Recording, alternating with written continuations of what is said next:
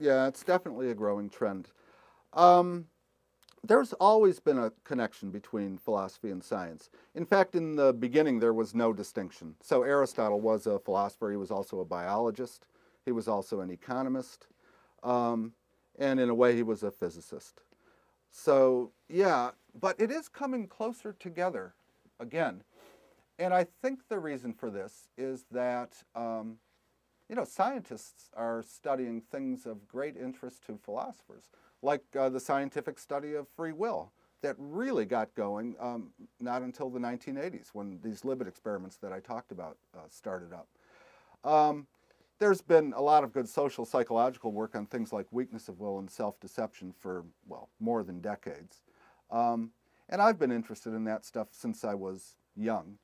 Um, it is growing, I think, yeah, because there's more scientific work done now on these philosophical topics.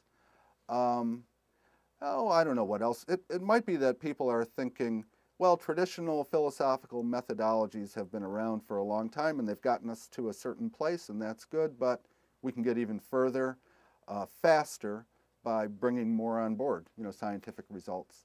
I actually do a lot of work with scientists. In fact, I think I can mention this now. I'm about to receive a $4.8 million grant to start a free will project at Florida State University, where I am. And the granting agency is the John Templeton Foundation. Now, most of the money will go out in grants to scientists and others who make proposals on free will. $2.8 million is going to go out to the science of free will.